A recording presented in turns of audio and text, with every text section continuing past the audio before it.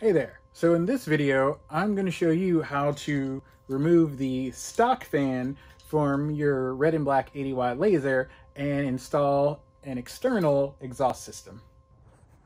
So the first thing I wanted to do was upgrade my exhaust system. And as you can see, there are 2 screws there and there's 2 screws at the bottom, which means that you have to lower the bed all the way to the bottom. Now, when I tried to do that, I discovered that my air assist is basically right under the bed, which stops me from getting to those last 2 screws. So I plan on upgrading my air assist later, but for now, if you wiggle it a little bit, it has these little rubber feet on the bottom that pop out. So I just pop those out of place and I just move it off to the side. So now I can lower my bed. And if you want to go a step further, you can remove this, twist and remove this connection, so you have a little bit more leeway to get that out of the way.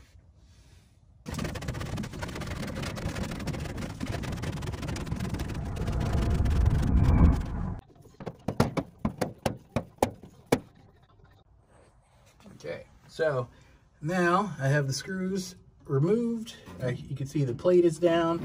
So what we're gonna do next is, if you see that white binded wire back there, it actually is this red and black cable, and that's the power for the fan. So we're gonna follow this cable, which, as we can see, goes into the back of our track where our air assist was, and we're gonna follow that around to the other side of the machine and remove it. So we're at the back of the machine. We can see the red-black cable goes into where the fan is, leads out to here, and we just kind of pull this along past here.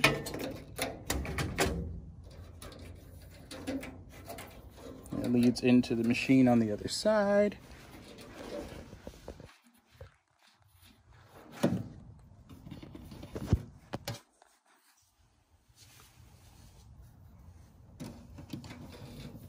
Now we see these go into here.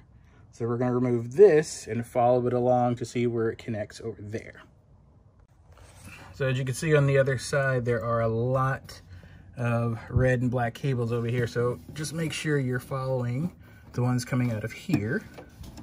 So you can lift those up out of the track. And it's easier to do this with 2 hands. So I'm going to remove this out of the track and then show you where it connects into. Okay, so as you can see, there's a mess of red and black cables here. So going back to where we were, red and black cable, follow along.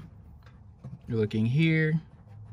You see my red cable is that connection and my black cable is that connection. So we're going to loosen these 2 screws, and there should be a plastic plate over all your connections that I removed. So we're going to loosen these 2 screws and remove this cable and this cable.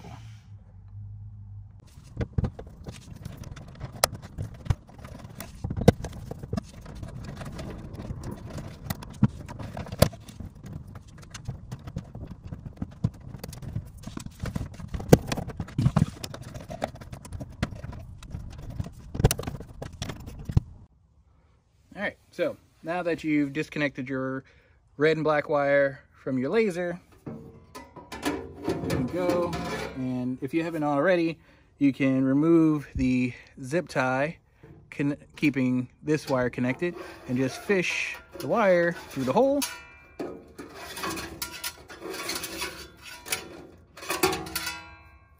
And there you go. And now we're going to remove the actual fan part and keep the housing, because that way we'll have a housing to connect our new ductwork to. So to get the fan out of the housing, if you have your 8mm wrench that you use to align your mirrors, this will be a good one, or any set of pliers just to kind of loosen up this nut. So you need to loosen those up to get the screws out, so you can take out the actual fan blades. All right, so now we have the stock fan disconnected from the faceplate and the collar. And what I did, I went ahead and put the screws back in just so I have them if I ever decide to put it all back together and sell it, because I want to keep my air compressor and everything else attached in my exhaust fan. So, you know, keep the extra pieces as long as they work. So what we're going to do now is take this plate, mount it so that it lines up with the holes here, put these two together, and then mount it back inside your laser. So now you have a collar so that you can attach your exhaust tube to your upgraded exhaust system. All right, now that the plate is back installed, we can see it's a little further in, but that's okay. Like I said, we're just attaching a duct here. And now I get to unbox this guy, the Cloud Series roof fan for inline duct system. I believe this thing is rated for about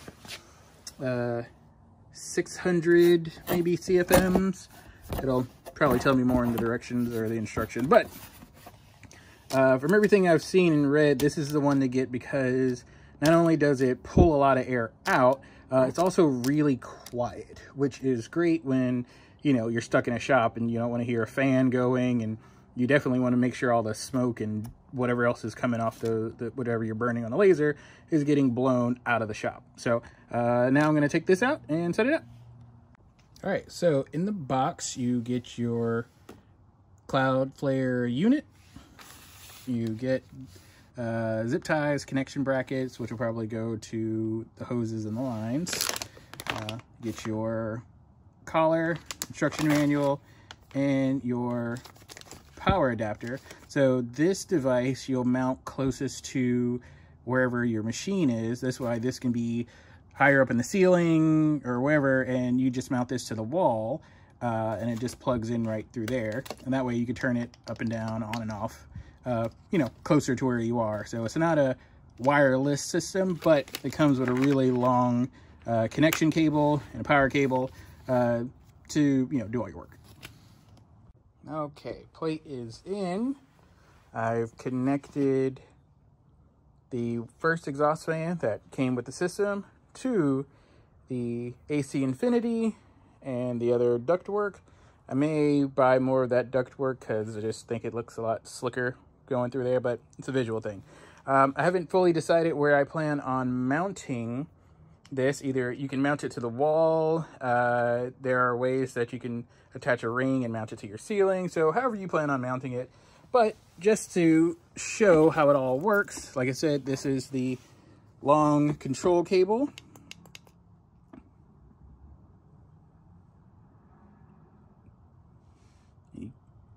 It's slowly starting to come up. You can kind of hear it.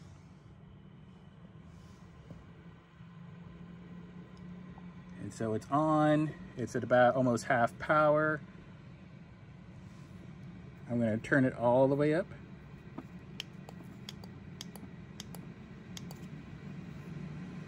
So this is max power.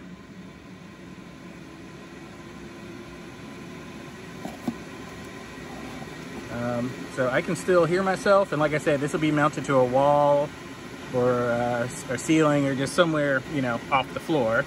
But this is about as loud as it gets compared to the fan that came in the system. And I have a good amount of suction going.